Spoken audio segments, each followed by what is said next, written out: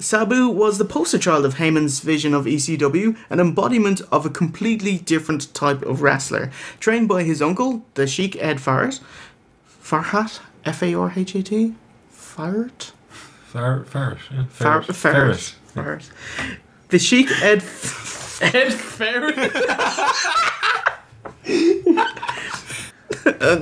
Kenny Dykstra with the ferret. Yeah. Like, Stomping a ferret making a coat.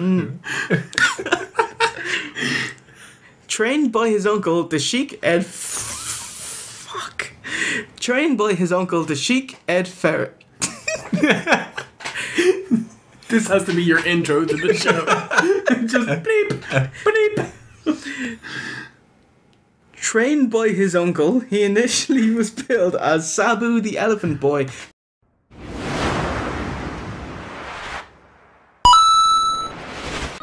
Ban Mr.Bludclot. Well, never, you can't ban him. I'm just not gonna read it. Oh. Now you can ban Mr.Bludclot. If I see more trolling, it's gonna go up to 5 years.